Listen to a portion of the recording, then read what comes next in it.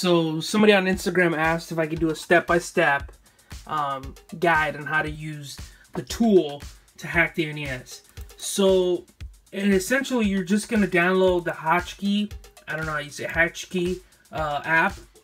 You download this. Before you enter the ROMs, you're going to plug in your NES. It's going to download the drivers and then install the firmware that soft mods your NES. After that point, that's all you. After that point, I'm going to show you guys how to upload ROMs and stuff into the actual system. So I just uploaded this new game, Gyrus, and so you go here and you set your parameters. If it's a two-player game, not simultaneous, you click that. If it is, you click that one. You hit add more games, and then it'll open up. Here, I'll show you guys. It opens up, you know, the file list of where it's located or whatever, and then you look up. So I just, you know, installed that one, so I'm not gonna dig in because it'll, you know, it's already in there. So you don't have an image. If you upload the game or the ROM without an image, this cartridge, this blank cartridge is gonna show up. So you hit Google, and then within the app it'll look for the box art. So this looks good. Don't worry about, you know, setting the settings for the picture. Everything's done with the tool. Squish it down to whatever the NES Classic asks for.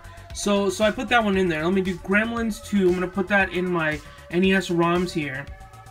I'll go to add more games. Select it.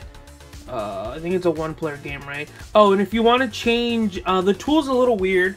Right now it changes Teenage Mutant Ninja Turtles into Teenage Mutant Ninja Turtles. It doesn't do J for some reason, and that's a bug that's already been noted to the developer of the program.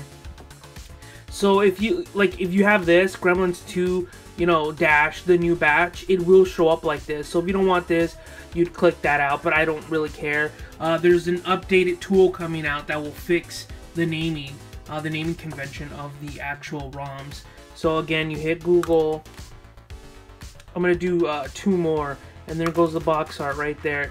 If somehow the tool doesn't find the box art, change this to, like, you know, just change it to Gremlins to delete the rest, and it will find it. If not, you can just find it yourself and then hit browse, and it'll open up a directory. So once that's done, you're gonna hit upload selected games to NES Mini, and at this point you take your NES Classic Edition, and you want, like I said in my previous video, you want to use a USB for like a phone or something reliable, because I was using the stock one, and oh my gosh, it was such a pain in the ass.